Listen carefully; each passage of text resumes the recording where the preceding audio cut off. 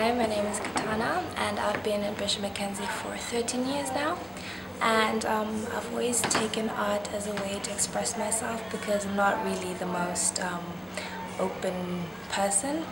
I find that art has helped me express myself so that people can interpret the way I feel.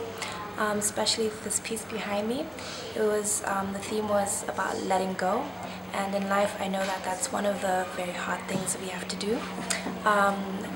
I did it on acrylic paint on canvas, and I did hands because I felt that hands show a certain type of movement, whether it's holding someone or greeting someone or like trying to hold on to something. So basically it was a challenge for me as well because I really hate painting hands. Like, I hate it. I'll try and cover it any way possible. And I just felt that why not take on this challenge? It's my last year, might as well do it. Like, you know, when people say art is easy, it's really not easy. And it takes a lot of time, and it shows in this art piece because it took me 3 months. People think it's just like a painting on paper, but it's not. It has an emotional connection. Some days I didn't feel like painting it, some days I wanted to throw it away, but then I kept going, and I think, yeah, art just has really allowed me to express myself. Hi, my name is Laroto, and this is my exhibition. So basically, Bishop Mackenzie has developed me a lot as an artist. When I first came to Bishop Mackenzie, although I loved art, all I would do was draw with pencil, pastels, colored pencils, the usual thing a primary student does.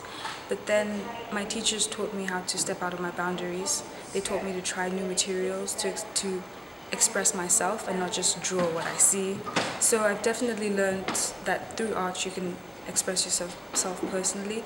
You can express what you think about major topics such as the Boko Haram thing I did, and it's basically just a form of personal expression.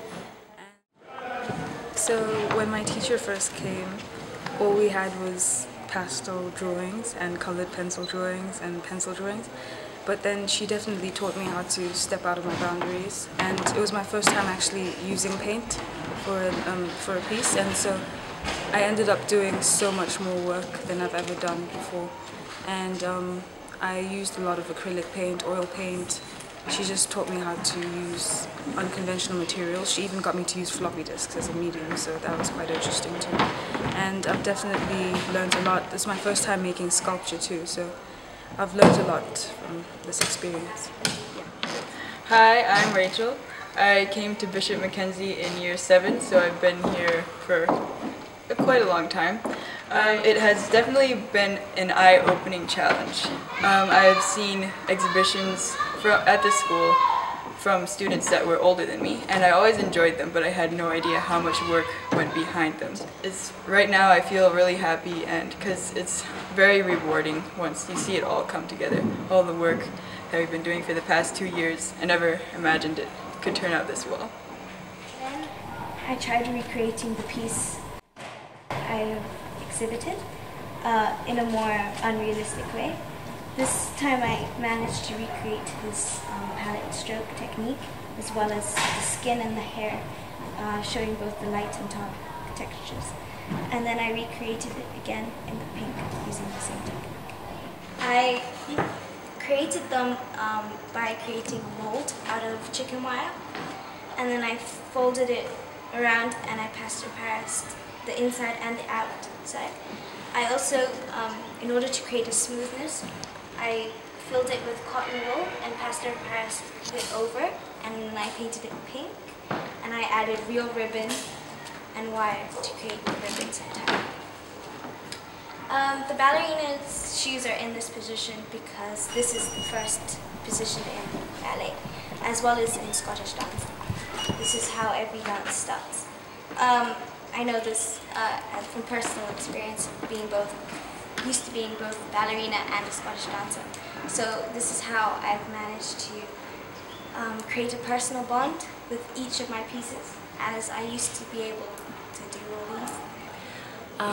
IB is really hard. It is really hard, and I think when you're done with IGCSEs, which is before doing IB, you think that's as hard as it gets, but it's really not. But in IB, I've learned, especially in TOK, how to answer questions in terms of like being open-minded. IB has taught me to maintain a certain level and like to push myself further. I think everyone underestimates themselves, but when I had a go at it, I found out that I can actually do it. Like if it's been done, then I don't see how it was impossible. So I did it, and like I feel really proud of myself because I see when I'm applying to universities that they do recognize the IB program and the rigor of the course and like how you have to maintain your time, especially with art involved.